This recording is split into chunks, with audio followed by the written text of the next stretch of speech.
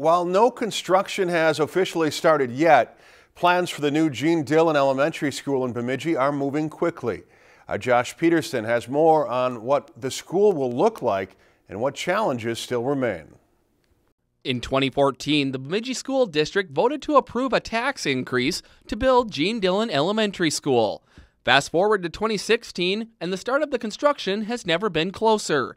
On December 8th, the bidding process began, and it's up to Kraus Anderson to go over 150-plus bids to build the new school and bring their recommendations to the school board. Some of the bid packages were very competitively priced, and in some cases, such as structural steel, there were very close bids.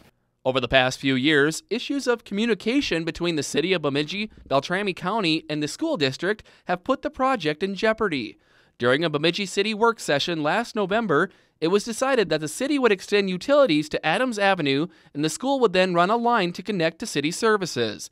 The city negotiated a deal with the school district to not annex the school's property until the school officially connects to city services, helping the school save some money during its construction. Currently, the site of Dillon Elementary School is a vacant snow-covered field, but in just a matter of 2 years, the all 4th and 5th grade school will have features such as terrazzo flooring and high-tech classrooms.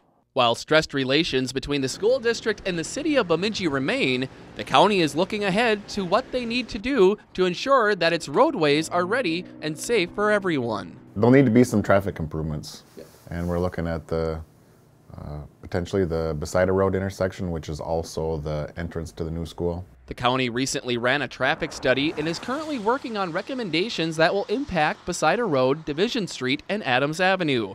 But with construction happening this spring, the county has had to move quickly. It's a little quicker than normal, but I guess it's not too far out of line. I guess we already had a head start. In Bemidji, Josh Peterson, Lakeland News. The county will hold its next meeting to discuss the school and the road reconstruction projects for the new school on January 3rd. If you've enjoyed this segment of Lakeland News, please consider making a tax-deductible contribution to Lakeland Public Television.